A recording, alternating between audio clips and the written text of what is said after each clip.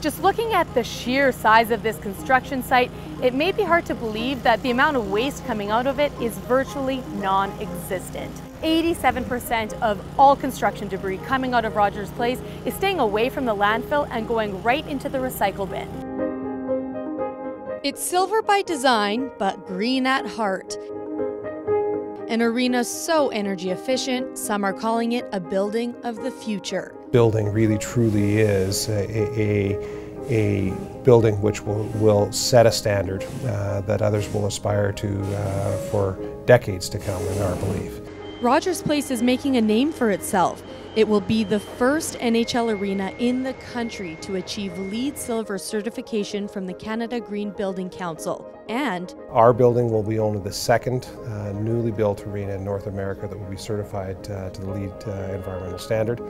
We're really proud of that. So how did Rogers Place achieve this feat? It doesn't just happen overnight. LEED means leadership in energy and environmental design. The building uses less energy, fuel, and water, and manages waste better. Let's start with energy savings right from the top.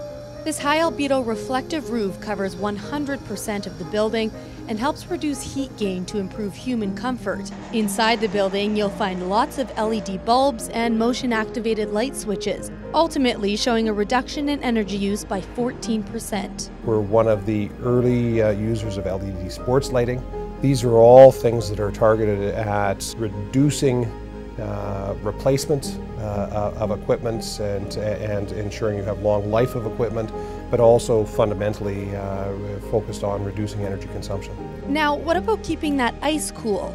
Chemicals that virtually don't release emissions that contribute to ozone depletion have been selected, and both the main rink and the community rink share the same operation facility. Great efficiency, of course, in having one facility that manages the ice plant operations of two separate rinks. It's hard to believe, but an arena built to entertain tens of thousands can be easy on water usage too.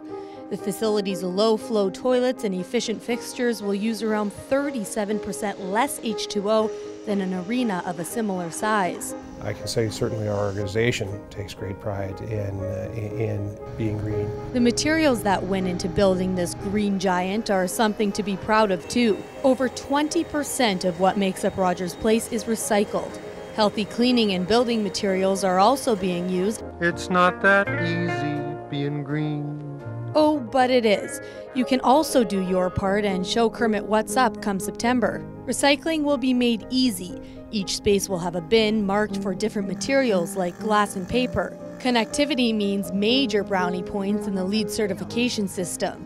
There will be 12 electric car charging stations, bus routes, and the LRT. When the 102nd Avenue alignment goes in, there'll be 7 LRT stops within a 10-minute walk of Rogers Place, including the McEwen station, which is at the northwest corner. The goal is to be as energy efficient as possible, even when the doors are open.